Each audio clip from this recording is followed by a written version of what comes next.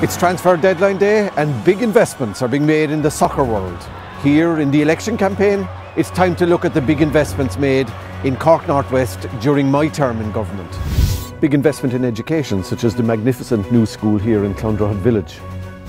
School extensions, such as here at Scoilvirra, Farban. Also in Carriganimma, Munaflook, Dunamore, Kennevy, Ahabolog and elsewhere. A significant €2.6 million to restore and enhance the Briery Gap here in Macroom.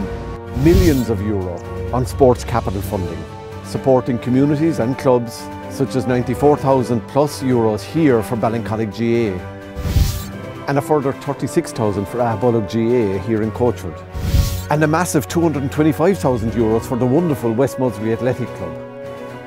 Tommy dig in estu gomur sagelta koma. Nís mó ná €3 million an seo I goláiste ísaga an Ballavurne chun postal nuad an ard Caidan a Crothú.